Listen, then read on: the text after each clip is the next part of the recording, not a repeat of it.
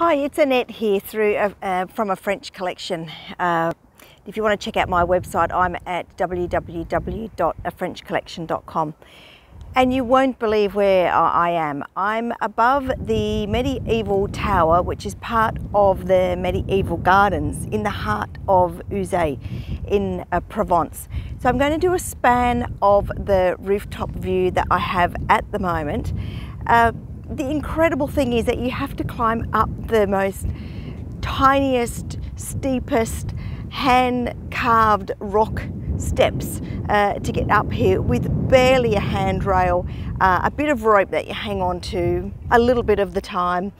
And when the lady downstairs, who's just so friendly and beautiful, describes the ascent to the tower to get this view, she says, "Oh, it's a little bit steep, and there's about 100 stairs." And this is what I love about France. They embrace the history that they have. They love what they've got.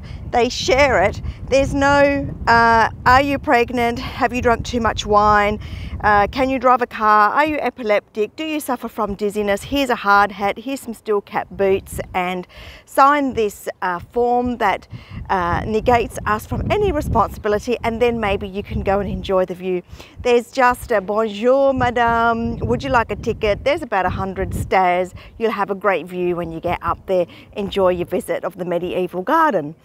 And it's that embracing of life and history and what France has to share that I just love about France. And so Uzès is one of the most amazing cities I've probably been to. I'm able to spend a few days here. So you're looking over the rooftops at the moment, because I'm at the top of the tower, which is part of the medieval garden, which is nestled in the very heart of the city, which I think there's a lot of visitors that don't even know it exists. It's a tiny little space, but what it does is it has traditional plantings of plants through the centuries to preserve them and for education. And some of the plants are actually toxic because they are true to character as what would have been in the gardens at the time, and therefore some of those would have been for medicinal drugs, some of them would have been for other purposes, and so you're strongly advised not to touch any of the plants because they can be quite dangerous. So that quite is extraordinary to me as well. So I hope you've enjoyed my little visit. I certainly cannot film myself as I scale down like a little interior goat through these spiral stairs down to normal pedestrian space.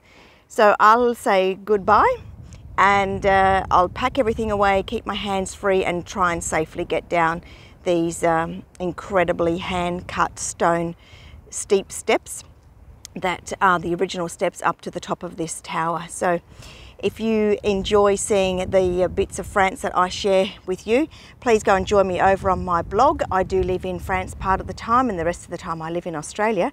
My blog is A French Collection, and you can find me at www.afrenchcollection.com.